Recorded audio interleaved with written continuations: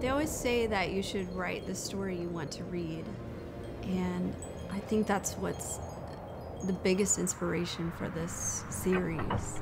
I began writing it knowing that there was a story that needed to be told.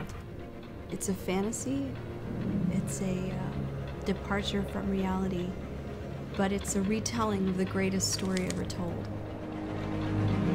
As I began to write it, as the characters came to life, as the story unfolded, I realized the world needed to hear it.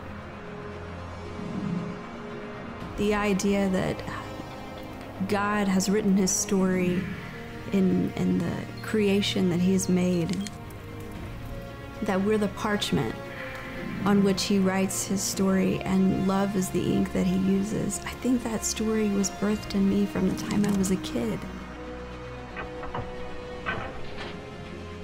I realized the world needed to hear it.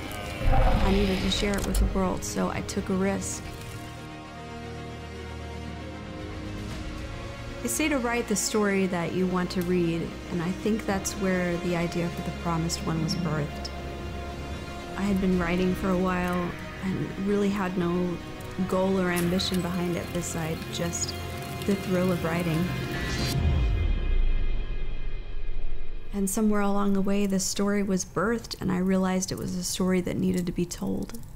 It was a story that I wanted to tell.